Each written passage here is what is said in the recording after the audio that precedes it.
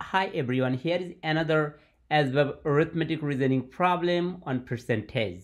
The problem says 15 is 60% of what number? So if you want to solve any kind of percentage related problem, you could write this formula called part over whole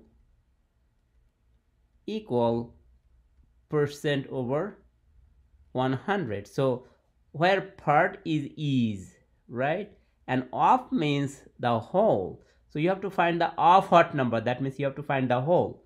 So let's plug that value in here. So that gives you 15 over x equal to 60%, so that is 60 over 100. Now if you cross multiply that, that gives you 60x equal to 1500. If you divide both sides by 60, let's do it together. So these 0 cancel out, 60 cancel out, so you have left side, you have x, the right side 150 divided by 6, that gives you 25. So that is the correct answer, answer D.